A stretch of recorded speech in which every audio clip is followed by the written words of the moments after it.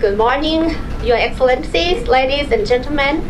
My presentation today is, actually I don't have a real title for it yet, but I named it Democracy and Decisions.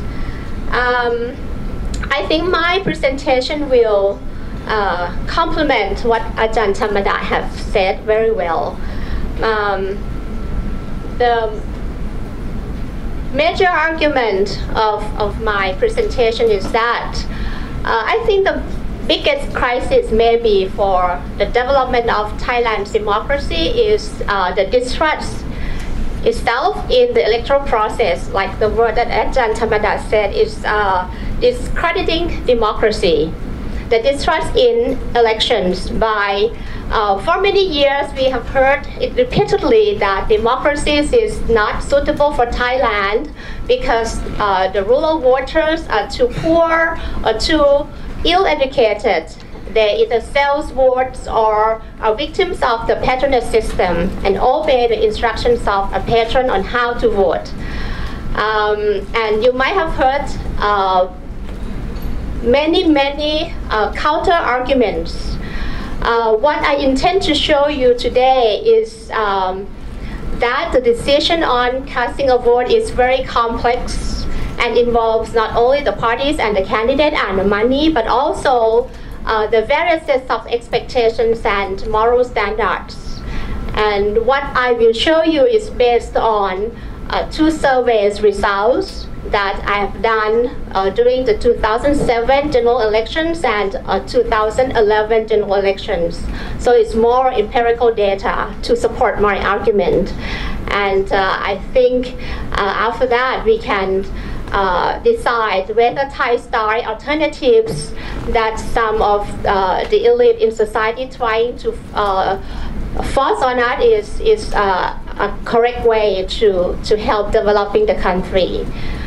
All right, I will take you through 6 major points that will help you understand more of what's going on. The first one is electors and elections. Let me show you this. Okay, this is a minor point anyway, but this is to show you that why turnout of elections in most parts of the world have been declined. But in Thailand, the turnout has increased steadily since 1992. Actually, before this 1986, 1987 has been in rise. And after 1992, I can say that voter turnout has never dropped below 40%. And it shows that special circumstances like a crisis or protest actually had created a sense of more enthusiasm among the electors. Ajahn Tamada used the word politically awakened. For me, the upsurge of voter turnout can be explained not only because under 1997 constitution, voting in Thailand is compulsory, but that's not only the only one reason. It's also because of the fact that the majority of the Thai population have become aware that their votes they have the ability to influence the outcome of the elections, and that this outcome directly impact their lives. That's why we have seen the rise of the voter turnout.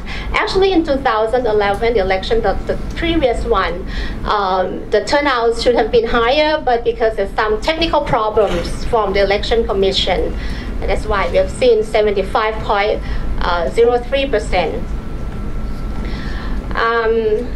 The second point is the reduction of parties since 1996. It's very hard to see this. Okay, actually the table shows you that there has been a reduction of political parties, number of political parties in the party system in Thailand since 1996. Here, I could say 1996. The two parties in the government composed of 60.8% 83%, 60.83%, the two parties altogether combined more than 60% of the seats in the House of Representatives. So I argue against many statements that the reduction of the party system in Thailand was the solely result of the 1997 constitution, but actually the trend has started since 1996. During that election, the Democrat Party, the Chak Thai Party, and the New Aspiration Party, all of them have composed more than 60% of the votes. And since then, party fragmentation of the previous era was no longer predominant. And of course, the effect has been felt more under 2001 elections onward. The third point is social and economic basis which appear to link electors to party. Like I told you, the following information and data are the survey results based on the 2007 and 2011 general elections. The first one funded by Thailand Democracy Watch, and the second one, the previous one, 2011 general election, was a survey funded by Election Commission of Thailand. And I would like to thank many of my staffs who are sitting here that helped me process a lot of complex data. One I want to show you is this social characteristic of the electors of major political parties. I mean, in Thailand, we have a lot of speculations about who vote for who, why they vote for such a party or such a candidate, and I try to figure it out by a survey findings.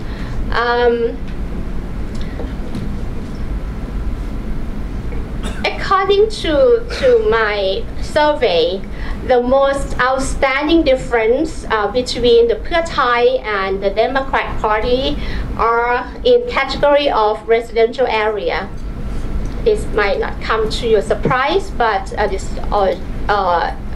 confirmed that people who voted for the Pheu Thai were mostly residing in the rural area. And here, urban and rural, right? The Bangkokians voted more for the Democrat, and the urban people also voted more for the Democrat. If you look at Pheu Thai and its rival, the Phumjai Thai, even when compared with the Phumjai Thai, it is evident that the Pheu Thai had a stronger support from the rural people, not the urban people, compared with Phumjai Thai. And the new founded party, LT here, Rak Pratet Thai, Love Thailand, Ala Kun Chuvit, the famous Chuvit Kumon visit. He got most votes from the Bangkok people and also the urban people. In relation to gender, you can see males tend to vote more for Pheu Thai, whereas the Democrat got more support from the female, no doubt. With respect to age, this is very interesting. 55.7% of the voters aged 60 and over more voted for the Pheu Thai. Why this was only the case, only 47.4% that voted for, or less, that voted for Pheu Thai. So the older generation are the big support for Pheu Thai. As compared to the Democrats, the biggest support group of the Democrats are among the younger generation, 39.7%. Well, this might give some hope for the Democrats that they can gather more support in the near future. All right. In terms of occupation, why only 34.9% and 26.1% of people who are in farmers and workers voted for the Democrat. 66.6 and 55% of the working class vote for the Pheu Thai. This is very evident, and this is constant with the voting pattern during the last election, 2007 elections. One interesting thing is about education. It is not come to surprise the lower level of education tend to vote more for Pheu Thai, but I would like to direct your attention to the people who have a master or bachelor degree. 50%, more than 50% of them vote for Pheu Thai. I believe most of them are sitting in this room.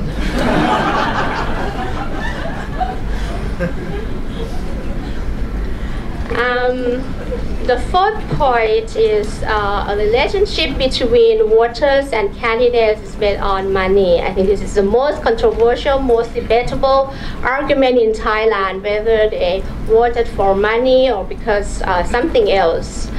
I think the judgment about whether or not a relationship is based on money is often very different one, because actually we cannot deny it totally, but at the same time I think those who condemn such relationships often rely on superficial judgment or own speculation rather than detailed understanding. That's why I try to find out what's really going on. So the question is simple: whether receiving money or payment an obligation for you to vote for that candidate.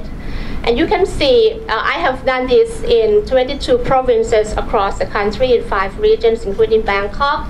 The overall is that only 10.1% say that it's an obligation.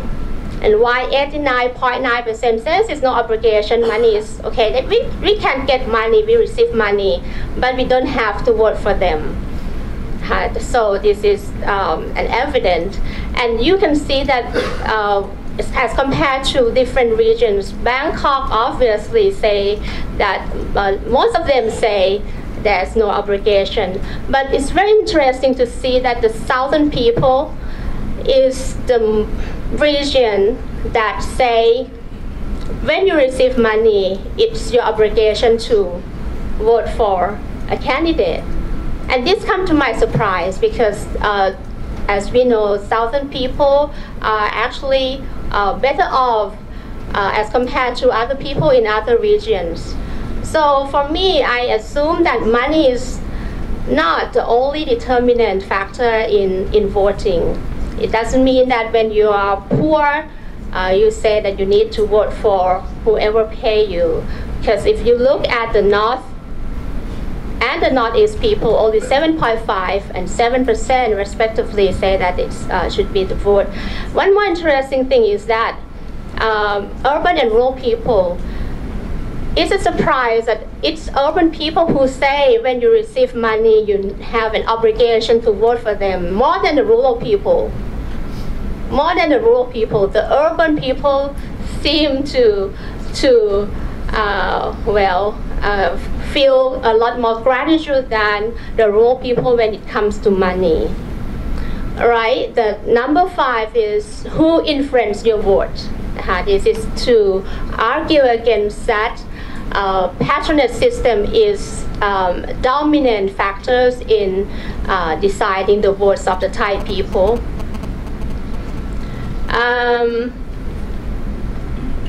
The question is who influenced your vote, and most of the answers we got is oneself. It means I voted because of myself. I make my own decision. 97.8% say it's important.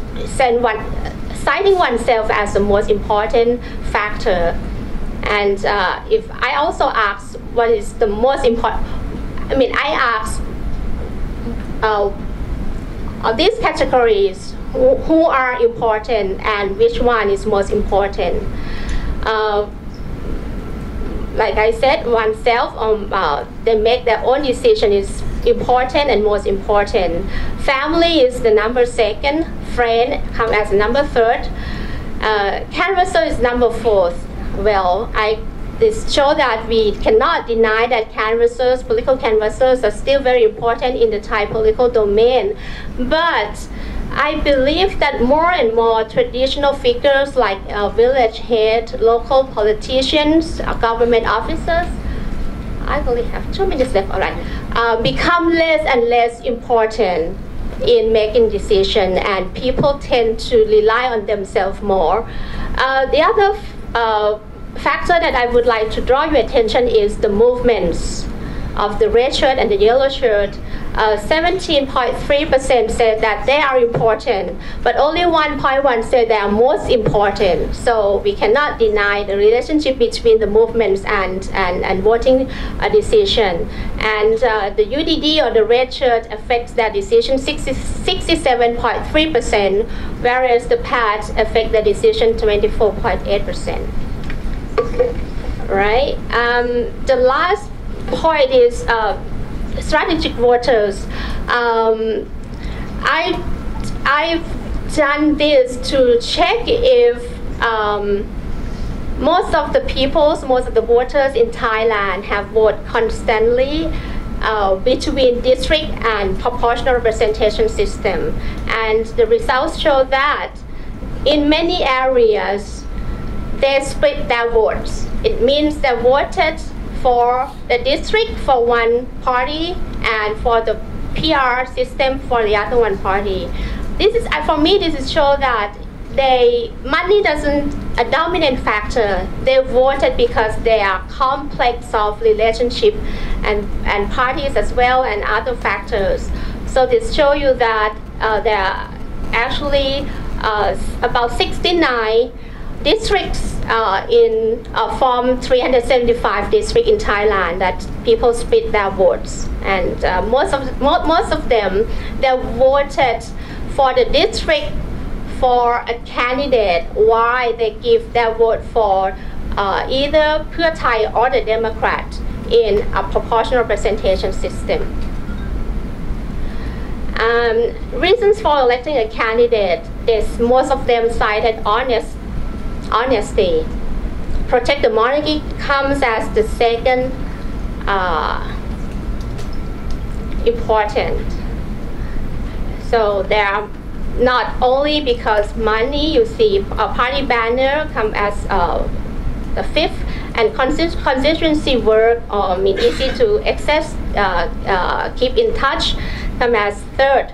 So these are combinations of reasons of vote. You see rewards and payback actually mean little to them. They come as six in this category, which it may also count. So I think money, what I'm trying to say is that the Thais are told that impoverished and morally vulnerable voters focus on only one thing, that is money, but the results show that there's more than that. There also charisma, skill, past work, and their own image and qualities of the candidate that count. Okay, I go through this quickly. Most favorite policies: war on drugs. This is not come to a surprise. Minimum wage suspended. Healthcare, student loan. The one interesting point is that rice price guarantee actually belongs to the Democrat. Is the Democratic Party policy, while rice mortgage belongs to the Pheu Thai's policy. So actually, people prefer the Democrat policies on this issue than the Pheu Thai's policy on the same issue. But when they vote, I think the only one policy doesn't count. They have like a combination of evaluation of the policies. That means people are more rational and they calculate a lot. For conclusion, the stereotype that holds the relationships between politicians and voters are motivated solely by money ignores the complexity of human relationships and motivations. As the survey shows, contrary to the mainstream will, the Thai people in many rural constituencies act as strategic voters. They vote for a top competitor to maintain their passionate relations, but at the same time, they're also casting their ballots for the symbolic power of their policy preference. In other words, voting behaviors is based on a multi-faceted relationship. Thus, there should be various systems to evaluation.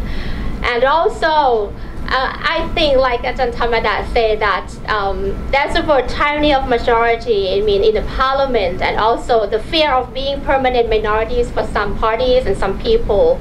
My proposition is that the best way to avoid tyranny of the majority in the parliament, there's a condition of permanent minority. We have to create a state of accommodation, not compromise, but accommodation of numerical minorities by institutionalizing electoral competition, not demeaning it. We have to institutionalize it, not demeaning it, I emphasize. Concurrently, what we need are better protection of civil liberties, implementation of rule of law, and reduction of political violence and impunity. That's all I have to say. Thank you for your kind attention, and if you have questions, I'm willing to answer them.